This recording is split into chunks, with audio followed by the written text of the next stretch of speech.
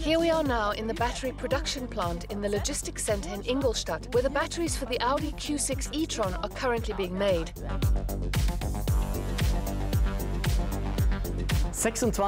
26,000 square meters, 70 robots, 90 stations, all spread across 6 line sections. The aim is to produce 1,050 batteries with 300 employees every day across 3 shifts. As you can imagine, that's quite a challenge. This here in Ingolstadt is our first battery production plant. We have lots of new production and system technology here. Many departments work hand in hand here, so teamwork was of course absolutely critical too. We've developed a comprehensive qualification concept together with the Audi Academy, so the team is trained and coached to the very highest level.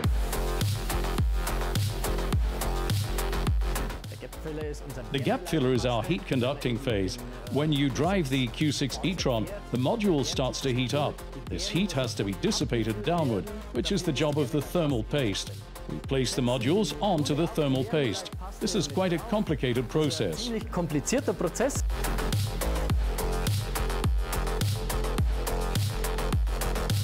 Here we are at line section 3, the first manual station where what are known as the HV connectors are positioned.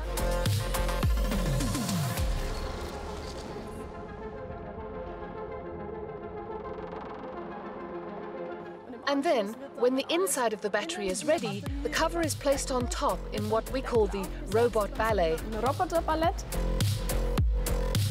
This involves 5 robots that work simultaneously to secure the 82 FTS screws that fix the battery cover to the tank.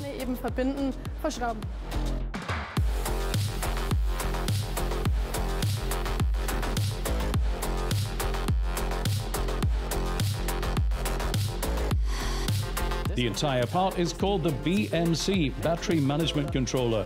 This is where all the data from the operating system, as well as from all the cells and modules, is collected. Whether temperature or voltage data, this is the brain of our battery, so to speak. The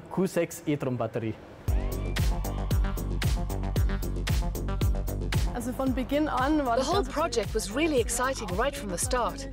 As a team, of course, we're incredibly proud and also can't wait to see the finished batteries here. It's a really cool feeling to know that you've been there right from the start and watched the entire factory grow, watched how the entire battery production facilities came into being.